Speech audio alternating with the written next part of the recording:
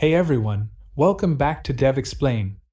Today, we're diving into the latest buzz in the tech world, Devin, the world's first AI software engineer. But before we start panicking, let's take a closer look at what Devin really means for us human software engineers.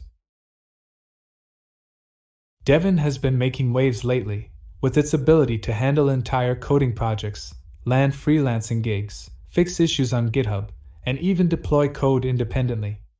Sounds impressive, right? But hold on just a second. While Devin may excel at some tasks, it's important to remember that AI like Devin often struggle with complexity and can make mistakes. That's where we human software engineers come in.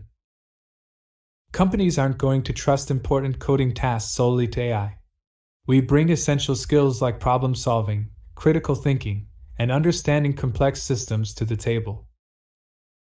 We're the ones who review and refine AI-generated code to ensure it actually solves the problem at hand.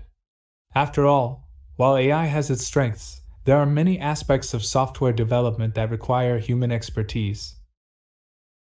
Let's not forget the evolution of coding tools over the years, from basic text editors to advanced AI assistants, like GitHub Copilot. These tools boost productivity but don't replace human creativity and strategic thinking.